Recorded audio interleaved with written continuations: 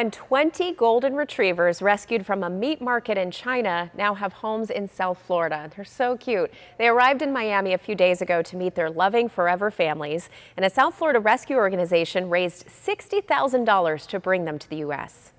This is the happiest day in 2020 for me. The fact that we've been waiting so long for these dogs to arrive. It's been such a long journey, and to have her here, it means everything. It truly is making our year. Oh, so much emotion there. Look how happy the dogs are. Once the dogs got a checkup, a quick bath, and some snacks, they were ready to go home with their new families.